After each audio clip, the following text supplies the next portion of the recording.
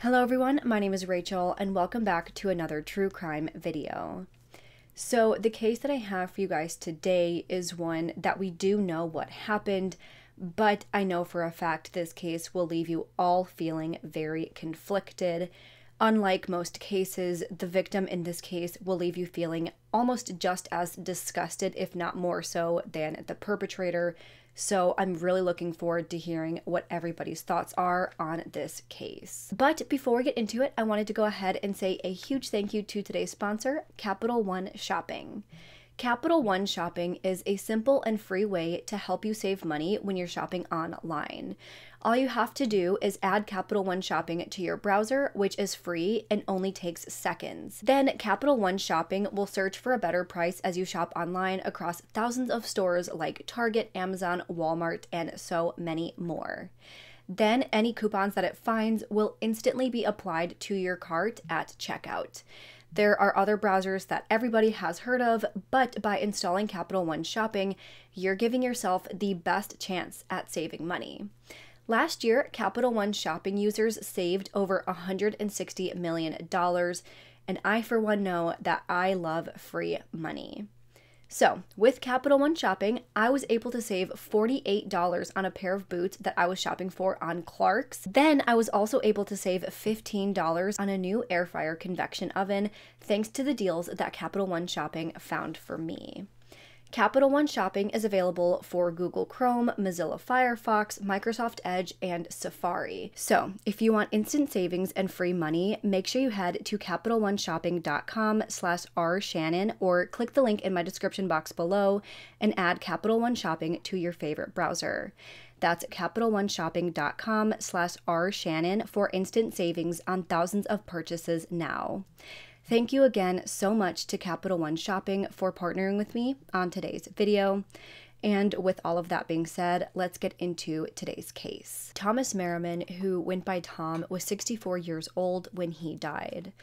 He was said to have grown up in the Midwest with a Catholic family with 5 brothers and 1 sister. He had previously been married, and in this marriage, he had 2 daughters and 1 son. Then he went on to get remarried to a woman named Jeanette in 1995, who had a daughter of her own named Jade, who was 14 years old at the time that the two got married. Then the couple went on to have a son of their own, who they named Cash. Tom was described by his brothers, who said, quote, "Tom was a great father, son, brother, and friend. We want him to be remembered for his compassionate, kind, generous, caring, and selfless nature. He had this genius talent to grow and nurture living things." Tom had worked as a landscaper and a cabinet maker throughout his life, eventually living in Colorado and then San Diego, California. Tom was known to love working with his hands and enjoyed working on old cars in his spare time. Back in the early 2000s, he owned a wholesale palm nursery in Valley Center, California. By 2011, though, Tom met a man named Pat Flanagan. The two had both leased nursery space on the same property in Vista, and ultimately, they decided to just combine their businesses.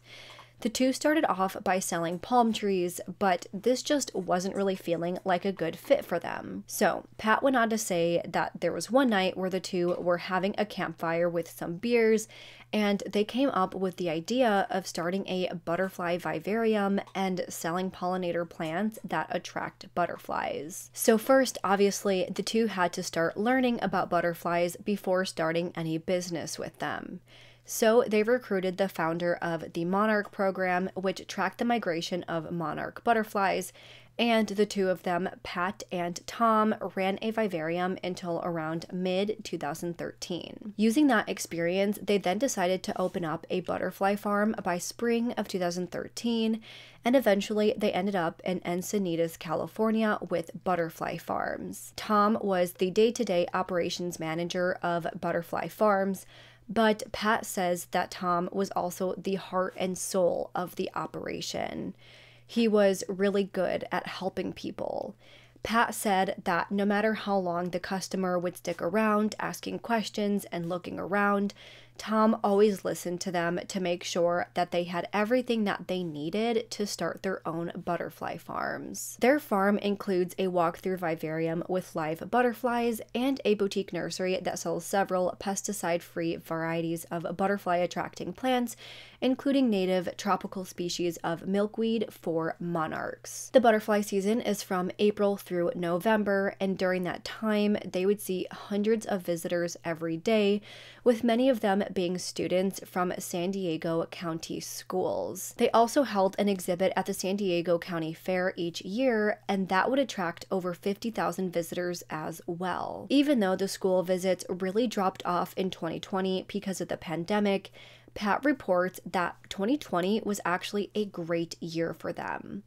The interest in home gardening really increased during this time because, as we know, everybody was stuck at home.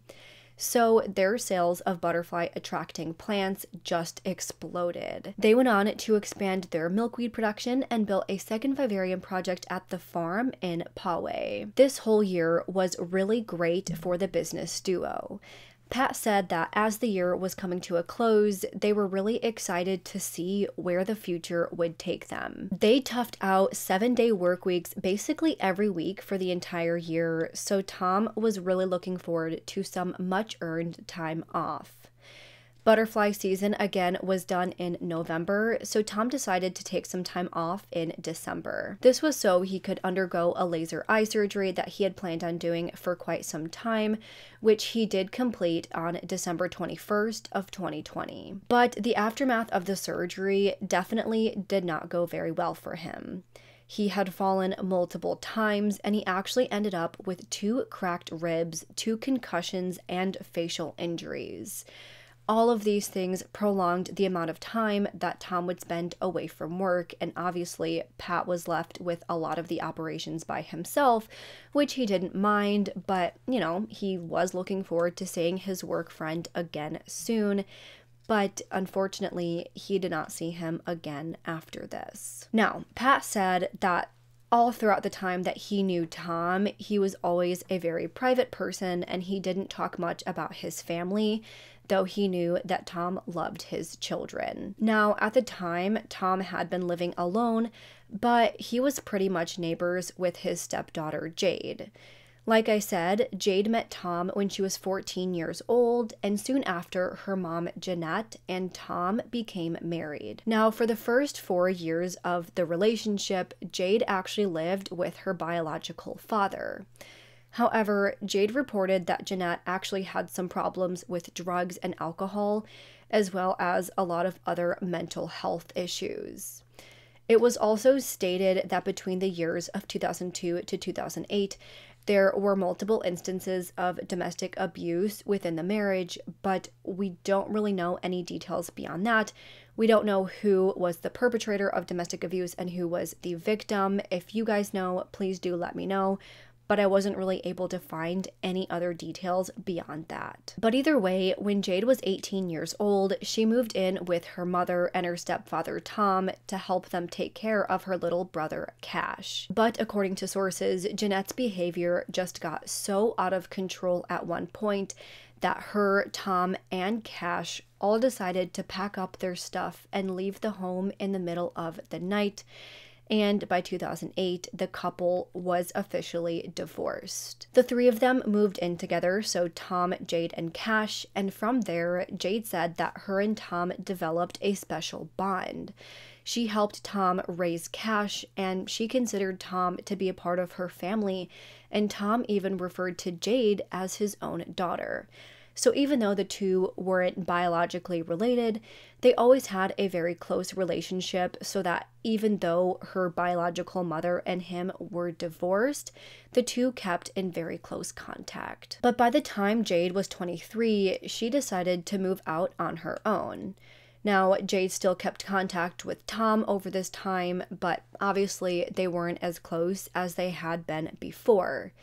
Now, Tom had been living on Nardo Street in Solana Beach, California. By April of 2020, though, Jade also moved on to that same street, and from there, the two were pretty much neighbors.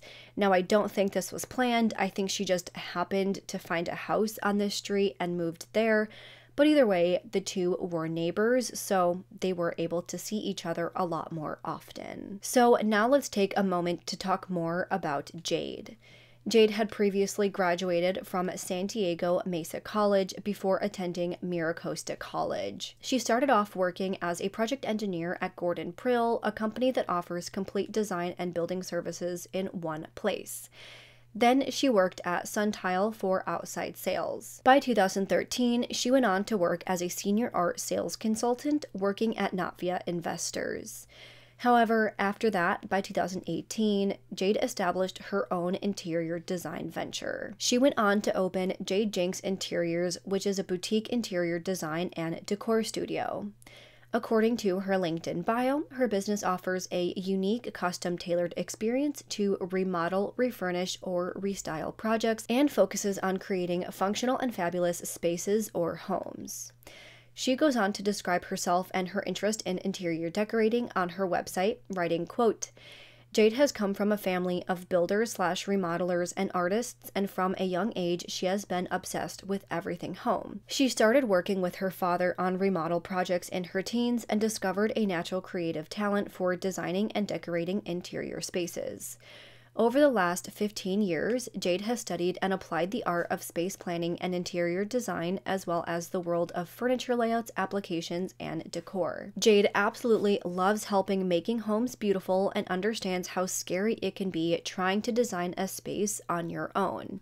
You can count on Jade to hold your hand and make your project a fun one. During this time in April of 2020, Jade was off doing her own thing, living her best life and being successful in all that she was doing. However, she did notice that while Tom was living alone, he seemed really lonely and he seemed really sad, like pretty much all of the time. So she started coming over to his house for weekly dinners and started helping him out around the house in any way that she could.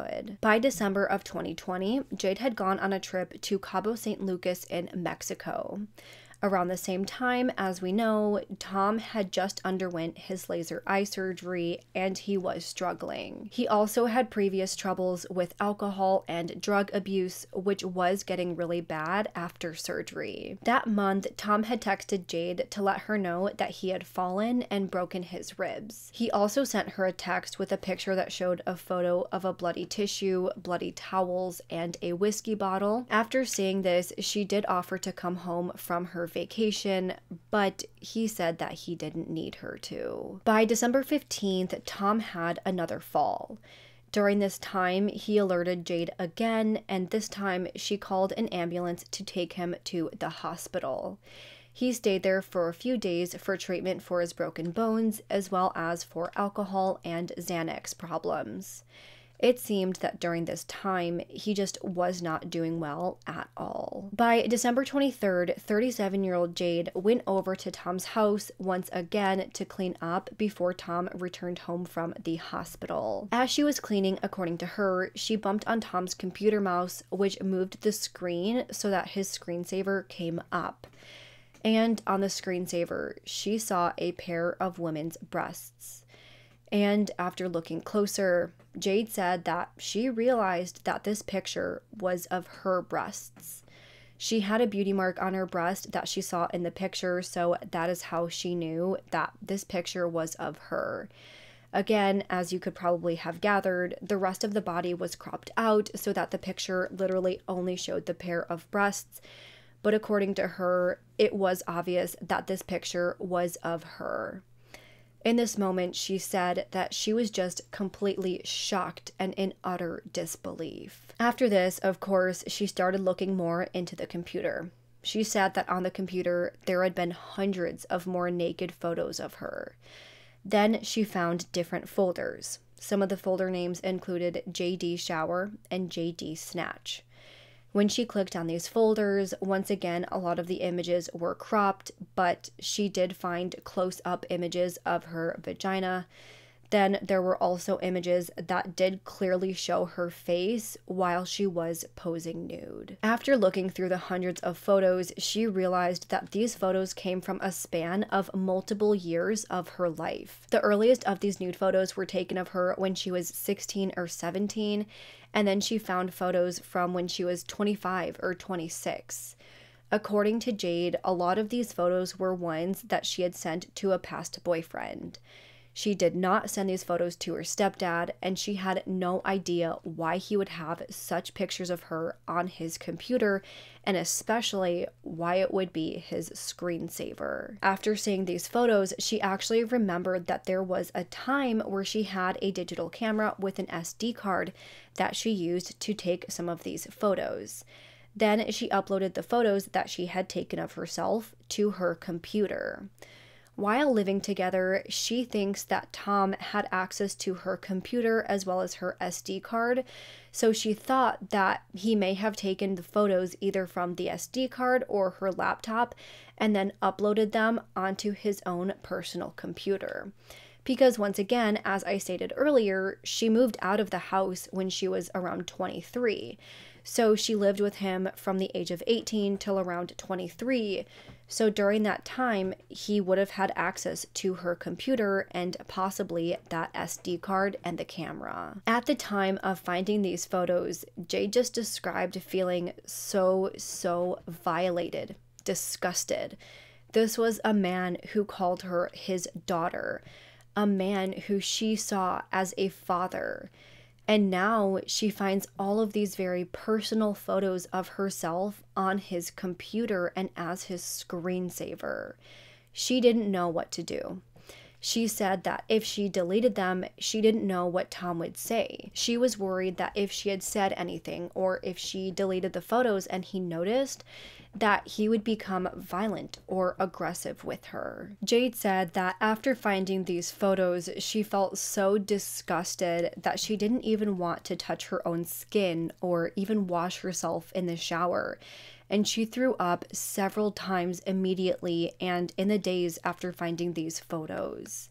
She was scared to even be naked at all because she felt so vulnerable. She said that after this, she couldn't even sleep in her bed. Instead, she slept on a tarp that would make noise if anybody stepped on it, and she slept with a knife next to her. After that, Jade had remembered about her friend Sam, who had told her about another man who he had gone to high school with, a guy named Alan Roge, who did private security. The same day that she found these photos, she got Sam to connect the two of them, and then she texted Alan.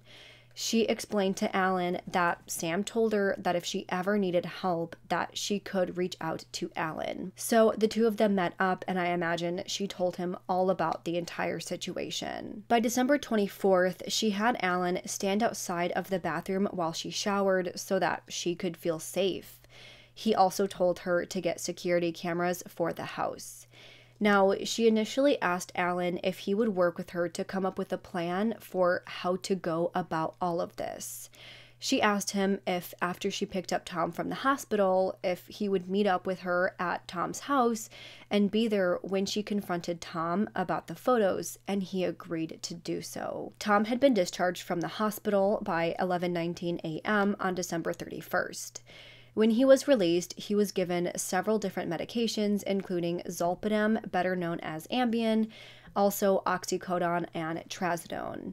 So Jade went and picked up Tom from the hospital and drove him home. But on the way home, she stopped at the local Bevmo and purchased a large bottle of Jack Daniel's whiskey, a mini bottle of Kettle One vodka, a bottle of Irish whiskey, and a bunch of chocolates. Then she went to a Dixieline where she purchased terry cloth towels, zip ties, 2 types of gloves, and spray paint.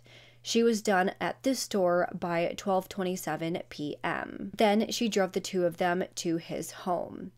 However, the day after, by January 1st of 2021, the San Diego County Sheriff's Department received a call to go do a welfare check at the home of Tom Merriman. So, a detective arrived at the house at around 4:40 p.m. on that day.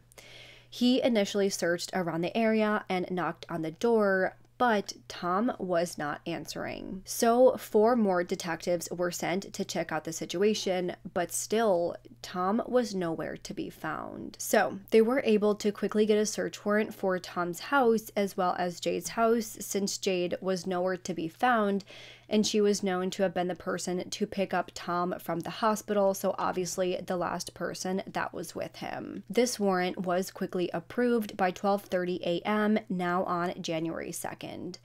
Immediately, police officers began searching inside of the house, waiting until daylight to search the outside areas. But then, by 7 a.m. on January 2nd, police looked outside and around the driveway, and that is when they found Tom's body laying on the ground on the driveway. He had been basically buried underneath blankets, boxes, and trash.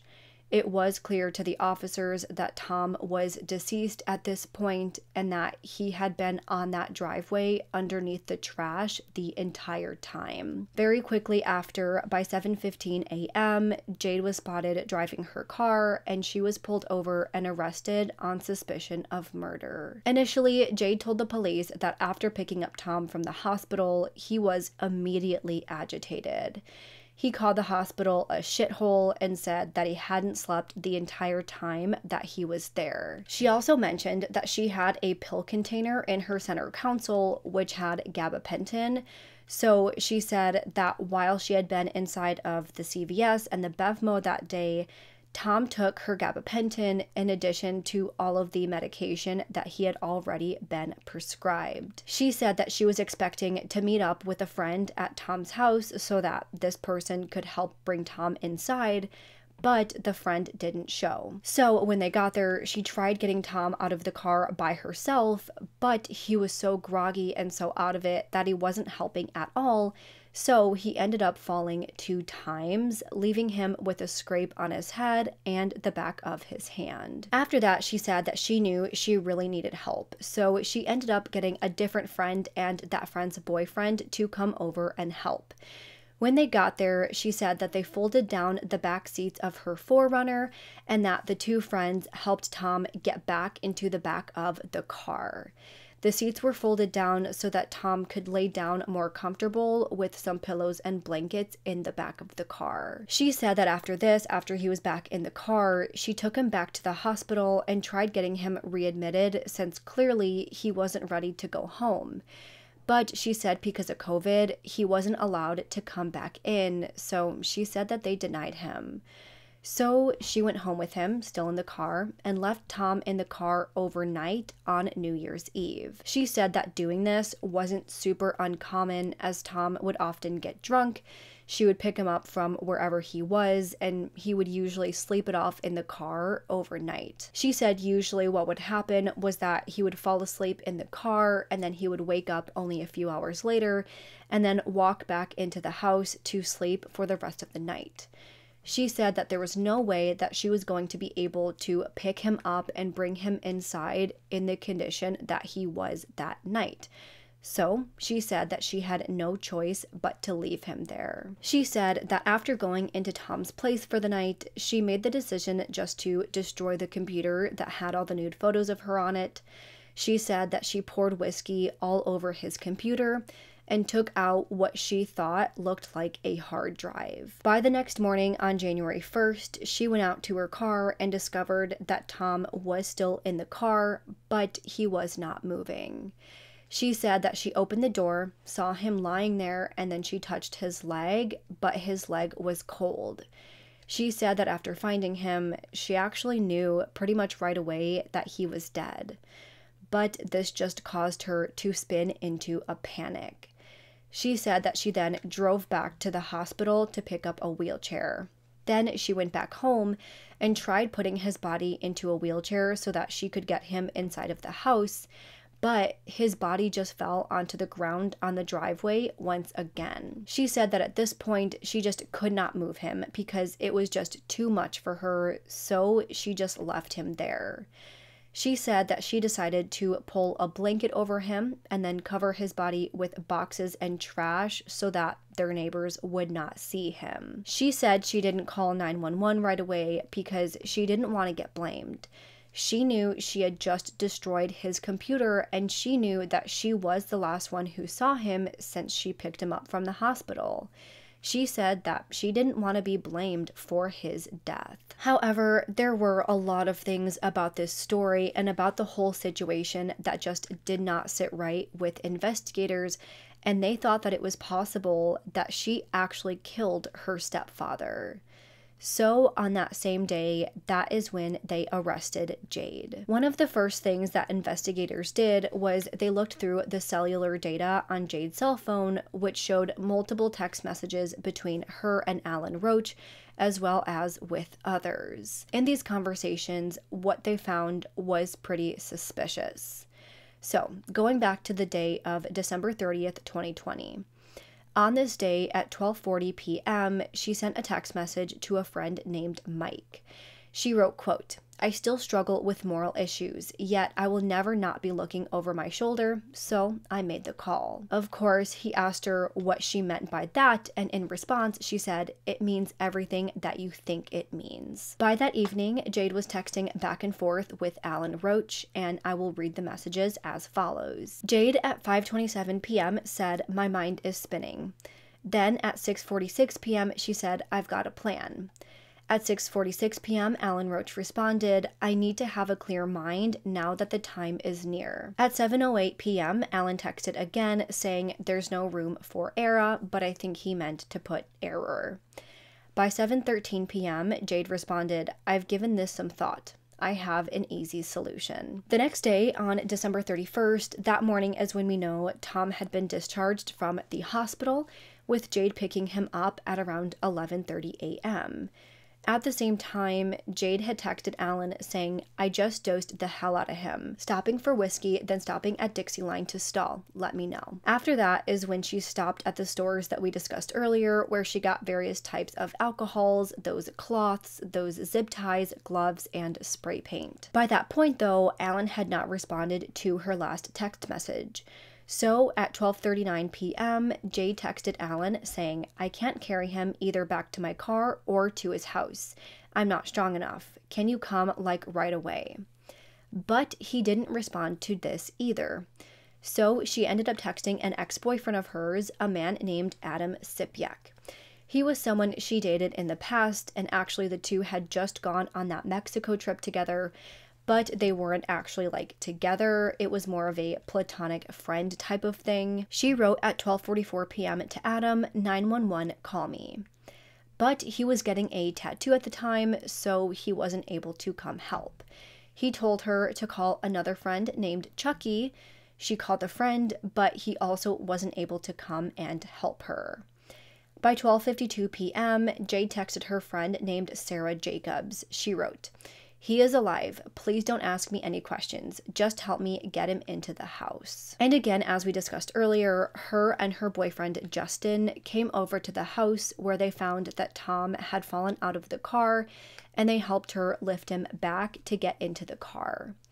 At 12:57 p.m., Jade texted Alan again saying, "I had to call someone to help me carry him inside. I wish you were closer." Once Tom was back in the car, Jade told Sarah and Justin that she was going to drive him back to the hospital, and they watched as she drove away with him in the car.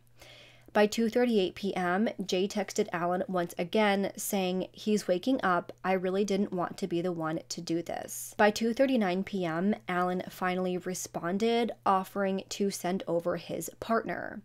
By 2:44 p.m., Jade responded that she did not want to involve a lot of people, to which Alan did not respond. So she texted again at 2:48 p.m. and said, "I am super uncomfortable having another person involved." Then she texted him again at 2:49 p.m. saying, "It's pretty much done. I don't need to talk to anyone." At 2:51 p.m., Jade texted Alan again saying, "How soon will you get here? It's going to be weekend at Bernie's." At 2:57 p.m., Alan texted that he would send over his partner, saying, "Just throw him a bill and I will give him a bill.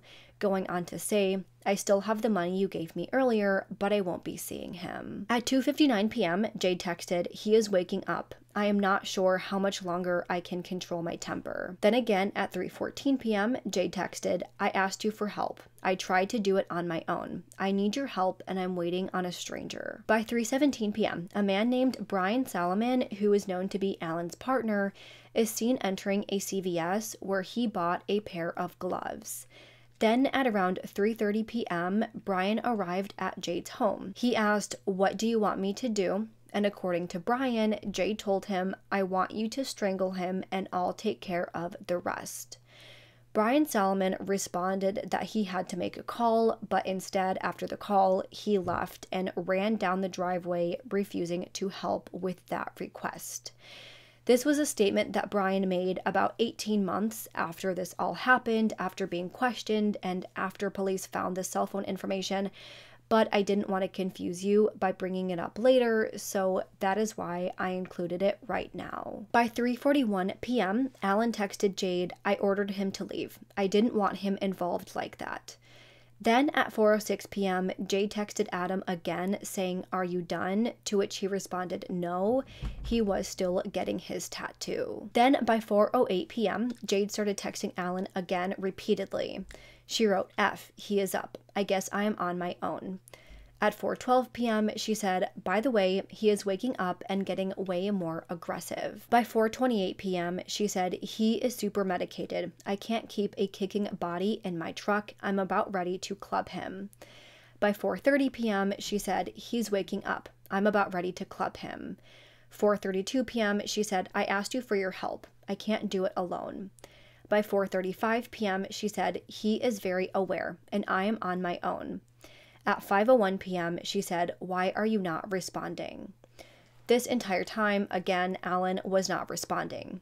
So Jade's phone showed that she actually went on the website for the local police and searched if Alan had been in jail. But by 6:05 p.m., Alan finally responded. He wrote, "So sorry, I got family shit that I'm dealing with." Then Jade responded asking if he can come over. At 6:16 p.m., Alan texted, "I have a better idea, but it can't be taken care of tonight. Can't afford a messy job site." By 7:30 p.m., Adam, Jade's ex, finally arrived to the house. According to what Adam would later testify, when he got there, Jade told him about the photos that she found on Tom's computer. She allegedly admitted to him that she killed Tom by first drugging him, then suffocating him with a bag, and then she apparently strangled him. He said that Jade then asked Adam to put Tom on his bed, but Adam said no, and he left. He said that he wanted nothing to do with this. By 8:12 p.m., Jade texted Alan again saying, "Can you let me know if I'm alone?" Then she texted, "Now I have hours until bruising shows. Need to get inside. This does not end well for me." By 9:24 p.m., Jade texted Alan again saying that she was going to bed, but still needed to, quote, "figure out my issue." By January 1st at 9:30 a.m., Adam had actually called 911 to report what he had just apparently learned, but obviously Jade did not know about that. By 9:59 a.m., Jade continues texting people. She texted her friend Sarah once again saying that she needed a favor. She texted 2 more times after that, but Sarah said this time her and Justin just could not help.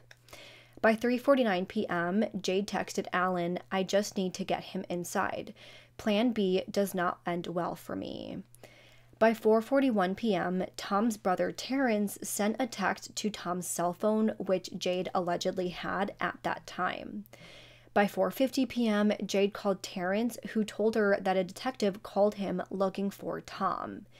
Jade told Terrence that Tom was not available, saying that he was sleeping and recovering from alcohol and Xanax rehab. At 4:52 p.m., Jade texted Alan once again, saying that she received a weird call, that Tom's brother said a guy claiming to be a detective had called him. After that, Jade continued texting Alan multiple times. At 5:07 p.m., she wrote, "I really need to clear the trash in the driveway." At 5:12 p.m., she said, "If anyone knows, the place would be swarming." Then she said again, "I have a pile of trash that I need to get rid of. Can you send someone?" At 5:20 p.m., she said, "I really need to clear the trash in the driveway." By 5:33 p.m., Jade sent her last text message to Alan saying, "Lose my number, I am getting pulled over." At 9:01 p.m. on the same day, Jade was interviewed at the police station. She was asked, "Do you know where Tom is?" To which she responded, "No." And then she said, "I think I need to speak with an attorney." At 4:30 a.m., Jade was released because Tom's body had not been found by that point. But by 7 a.m., as we know, his body was found and she was arrested once again. Of course, after Tom's body was found, he was sent off to the medical examiner for an autopsy. On the toxicology report, they found that he had all of the prescription drugs that he was given in his system, as well as the gabapentin, which he was not prescribed, but Jade was. By the way, gabapentin is just another pain-relieving medication. The medical examiner also found that he had cardiomegaly, which is enlargement of the heart, as well as hepatomegaly, which is enlargement of the liver. But the medical examiner said that he found absolutely no sign of strangulation, asphyxia, or suffocation on Tom's body. But what he did find was that there was a toxic amount of Ambien in his system. So he ruled that Tom's cause of death was zolpidem intoxication, with cardiomegaly and hepatomegaly being contributing factors. He said that he found from 5 to 20 times the normal amount of Ambien in his system. He said that Tom's liver dysfunction would have affected the way the drug was metabolized, so that is why he isn't exactly sure the exact amount. He said that Tom's liver dysfunction would have affected how the drug was metabolized, so that is why he's not sure the exact amount that was found in his system. For those of you who don't know, the liver is the organ responsible for filtering out a lot of the toxins in your body, as well as your kidneys. So when people are drinking and they say, like, "I'm killing my liver," it's because the liver is the main organ responsible for filtering out all of the alcohol. So hepatomegaly and liver dysfunction is very common in people who have issues with drug use and especially alcohol abuse. Either way, the medical examiner concluded that his cause of death would have been around 12 to 18 hours before his body was found. Then, as I mentioned throughout the portion of the video where we discussed the text messages, both Adam, her ex-boyfriend, and Brian, Alan's partner, told the police that Jade admitted to each of them that she had killed Tom. So, because of all of that, Jade was charged with the first-degree murder of Tom Merriman. As she awaited her trial, her bail was set to $1 million, but she did post her bail and she was allowed to go home, given that she wear a GPS ankle monitor. The trial for murder started in November of 2022 and Jade pled not guilty for charges of murder. The prosecution argued that after finding the photos of herself on Tom's computer, she reached out to Alan for help on figuring out exactly what to do, and initially she thought of just confronting Tom on the photos with Alan present. But as the day for his discharge kept coming closer and closer, Jade instead decided that she was going to murder Tom. They argued that she drugged him, then strangled him to death. In doing so, she asked multiple friends for help in killing him and then getting rid of the body. They say that his autopsy, as well as the text messages and witness testimony, will all show that she is guilty. Of course, the defense argued that she did not kill Tom. They said that he died as a result of his own medication causing toxicity and overdose because of the years of drug abuse and his very poor health.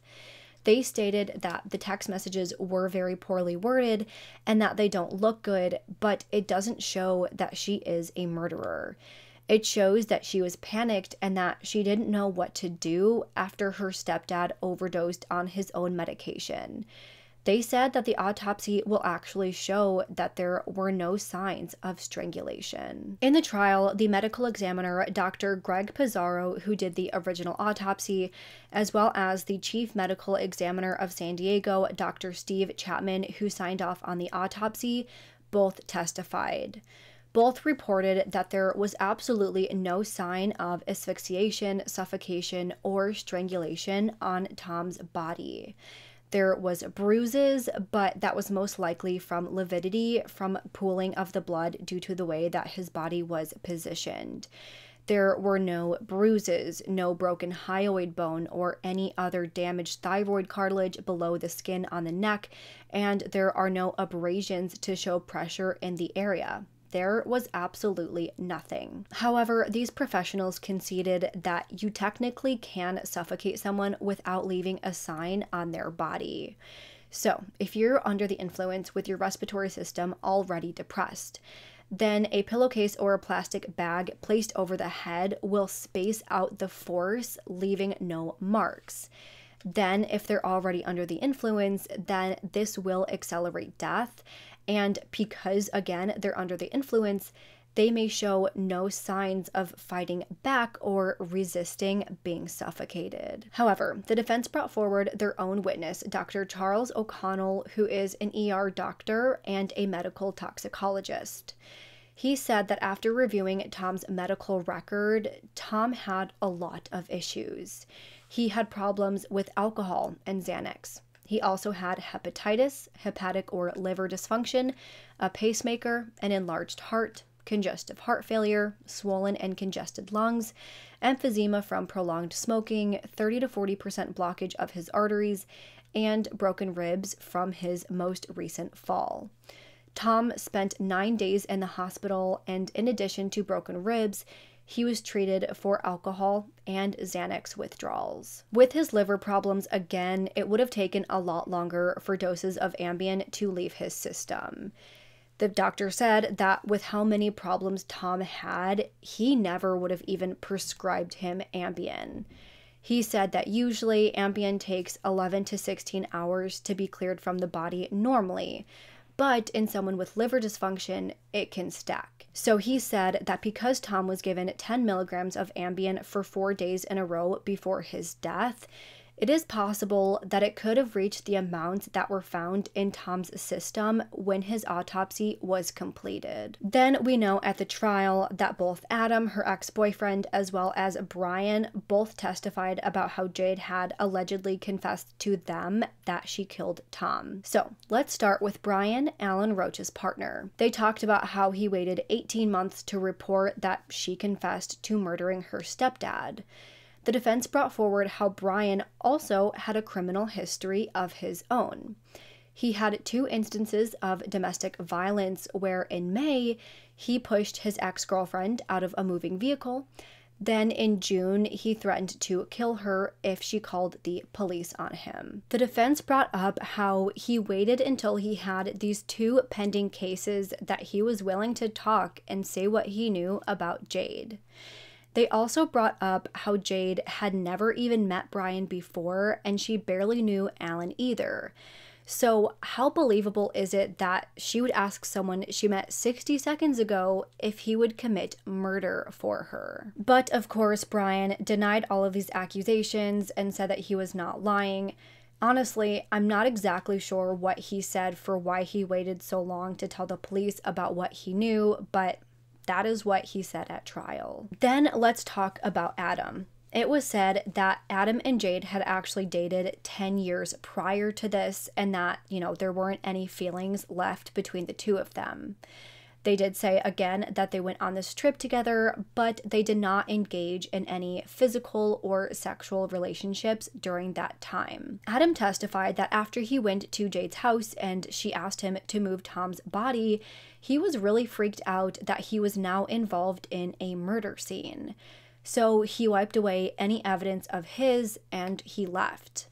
That night, he went to a New Year's Eve party, but the entire night he said he was still freaking out. He said that he did not sleep at all that night, so that next morning, that is why he called the police.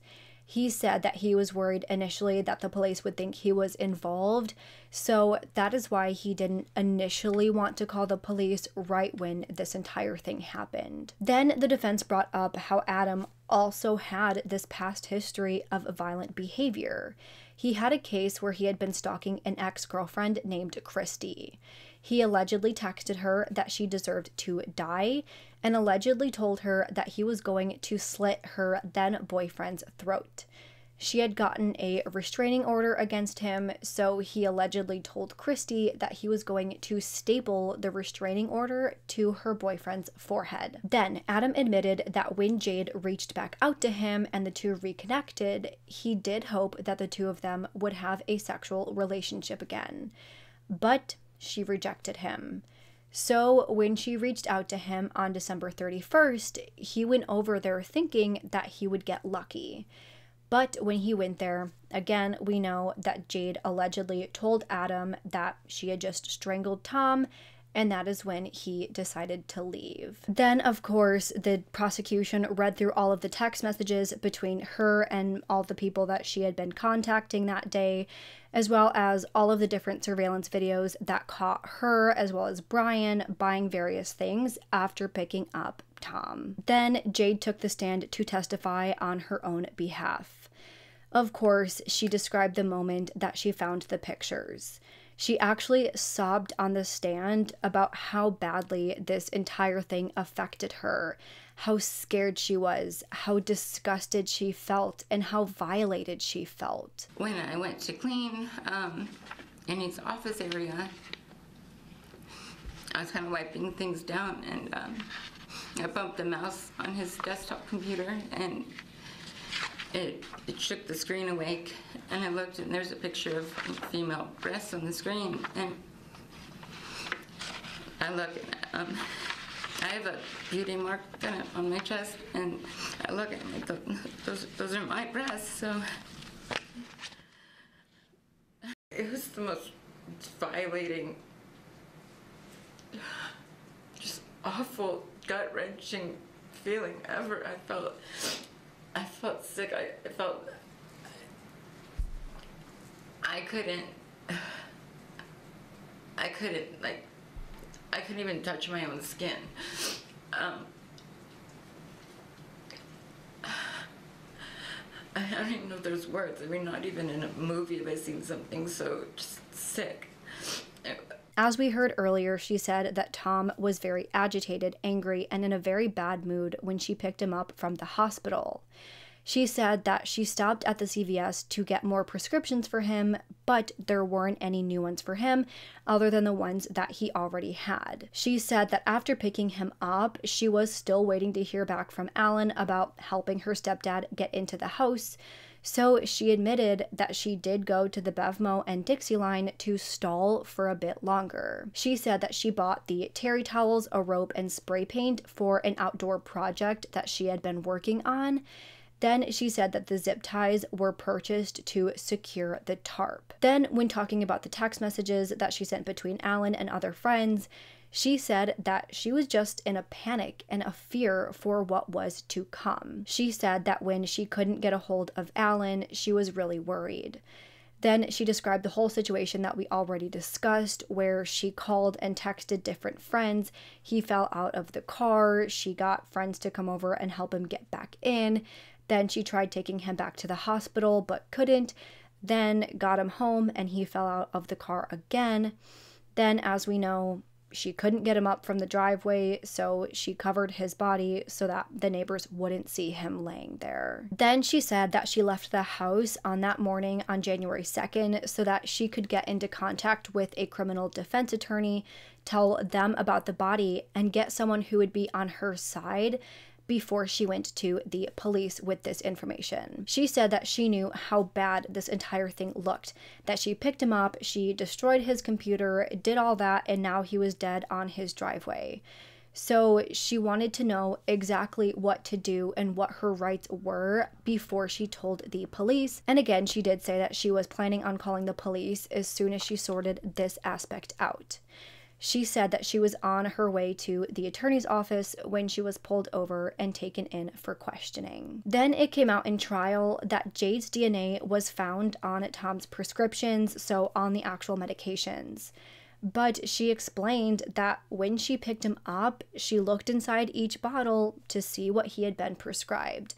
that's actually not that bad of an explanation. It's totally understandable. If I picked someone up, I'd probably look inside to see what they were prescribed as well. So I don't really think the whole DNA thing was something that was that big of a deal for them to bring up. Then, when talking about the text message that she sent to Alan, where she said that she dosed the hell out of him, she said that she was just referring to how the hospital gave him so many medications that she was supposed to give him. So she was surprised at how many medications he was supposed to be taken. Then she said that she texted Alan to delete her number because she didn't want him involved in all of this. Because again, she said that she knew it all looked really bad. But despite how bad it looked, she denied that she killed Tom. So that's pretty much what we know from both sides of the trial. After hearing closing arguments from both sides on December 20th, 2022, the jury left for their deliberations. By 9:30 a.m. the following day, it was announced that the jury had reached their verdict. The jury found Jade guilty of the first-degree murder of Tom Merriman, and for that, she was sentenced to 25 years to life in prison. And in response, Jade just looked so stunned. I really don't think she thought she would be convicted of this. So she and many of Jade's supporters just started crying. At that point, she was taken back to jail and ultimately sent to prison. Superior Court of the State of California, for the County of San Diego, the people of the State of California plaintiff versus Jade Sasha Janks, defendant. Case number SCN 420772. Verdict, count 1, first-degree murder. We, the jury, in the above entitled cause, find the defendant, Jade Sasha Janks, guilty of the crime of murder in violation of Penal Code Section 187, subsection A, a felony, as charged in count 1 of the amended information, and fix the degree thereof as murder in the first degree. Dated today's date, signed the foreperson. Ladies and gentlemen of the jury, was this and is this your verdict as read? Yes. Yes. After the verdict and final thoughts from the prosecution, it was said that the text messages are really what made the jury decide that she did kill Tom and that there was premeditation to it. So that is how they decided on first-degree murder. So that is all we know about this case. And let me tell you, I am so very conflicted. I cannot say too much about Tom because he isn't alive to defend himself. But what I can say is that I do believe he is a perverted man who downloaded those photos. It's one thing if they were found on a random file on his computer, which obviously would be bad, but you could at least make the argument that they accidentally ended up there, like if they were in your downloads folder or if they were in like a random like recovery folder or something like that that didn't have like an actual title. But it was obvious that he had them in folders that he named. To put your stepdaughter's breasts as your screensaver then, not even just having them in like these folders and having hundreds of them, but having that as your screensaver. Who the hell does that? You're literally asking to be caught at that point. The whole thing is just disgusting. I do feel for Jade in that moment when she found the photos. I believe her when she said that she felt so disgusting and violated and scared in that moment. I would have felt the same way if I were in her shoes. Clearly, Tom was a man with a lot of issues. He had a lot of drugs and alcohol use issues. Clearly, the relationship that he had with his wife didn't seem all that great either. But that isn't an excuse. That is not an excuse for this perversion. But if I'm being fair and unbiased here, it also isn't a reason to kill someone, or at least it doesn't give you a pass to kill someone. I think this obviously could have been handled differently. I don't exactly know how, but I think for her sake, she didn't have to murder him. She had a lot going for herself, and while I do understand how she must have felt, it is not an excuse, and you don't just get away with murder because of something like this. Not to say I 100% believe that she purposely killed him, because honestly, if I were on that jury, I don't know if I would have been able to convict her based on the evidence that we know. Yes, those messages are really bad, but at the same time, she never flat out says what she did over any of those text messages. There was no evidence of strangulation on his body, though that was explained, but at the same time, you don't exactly know which side to take. But other than that, and witnesses who aren't really all that reliable, there really isn't a lot that convicted her of first-degree murder here. I think the fact that Adam did call 911 just the morning after, I do think that shows a little bit more reliability in terms of him not just like making something up. He called as soon as he could. I mean, obviously, when something like that happens, you do need a little bit of time to process. So I can definitely see how he called the very next day instead of like right away. But Brian's testimony, I don't necessarily believe it. I personally think the way this went down was that she did give him too many of his drugs. I do personally think that she gave him too much Ambien. And then I think she was planning on having Alan help her or someone help her get him into the house and on his bed so that he could die on his bed and make it look like an accident. That's what I personally think happened. And then once she couldn't get him out of the car, once she couldn't get him into the home, he was lying on the driveway, and then this whole mess happened, and obviously things did not go as planned. And I think that this whole thing just went down. It was a disaster for her. Everything that could have possibly gone wrong went wrong, fortunately or unfortunately, depending on what side you're on. So that is how I think this entire thing went down. But if I'm being honest, I just don't know if I was on a jury, if I think there's enough information here and enough evidence to show that beyond a reasonable doubt that she murdered her stepfather. So this is a case that just does not have a good ending, no matter how you look at it. Either a young woman with a whole lot going for her found these photos, felt violated, and felt like she had to kill the man responsible for what he did. Or she found these photos and was trying to find a way to deal with it. She acted out and destroyed his computer and then found herself in literally the world's unluckiest position where he died from his medications and then just did not handle it well at all. And now she's sitting in prison. Obviously, I do think it's far too big of a coincidence to say that she just found these photos and then he ends up dying. So I'm not saying that I don't think that she did it per se, but I do lean more towards her being responsible. But I do really want to know what your guys' thoughts are on all of this. Going back to what I said about what happened, I think that after she gave him this medication, as we know from the text messages, he clearly was like starting to come to, and maybe she confronted him, maybe not, but maybe she had him in his car and he was like, get me out of this car, and she said no, and that's when she either put a bag or a blanket or a pillow over his head to strangle him, and that is what happened. And then again, she tried getting him inside, putting him on the bed, all that to get him to look like an accident, to make it look like an accident. I do believe Adam's part where she told him what happened and she was trying to get him to help her and he wouldn't help her, but I don't necessarily know if I believe Brian's statement that he was asked to strangle him for her. I don't know if I believe that. I think it probably was more so that she was asking him to help her move his body. That's what I think about that. But either way, I just leave this case with the absolute worst gut feeling. I hate this case. I hate how it all went down. And no matter what happened, and I might get a lot of flack for saying this, but even if she did kill him, I do feel for her. I feel so horrible for what she had to go through. Again, I'm not saying that he deserved to die, but I can't say that I blame Jade for her reaction if she did end up killing him. That's all I have to say about that. Again, this is just an unfortunate case. It doesn't have a happy ending no matter how you look at it. Either someone who's not guilty went to prison after finding horrific things of her on her computer, or she found these horrific things of herself on his computer, felt horrible, felt violated, and took it out on him, and now she's in jail. Either way, I don't think this is a good situation in general. But that is where I will leave today's video, and now I want to know what you all think. Do you think that Jade killed her stepdad after finding these photos, or do you think the situation is as she described?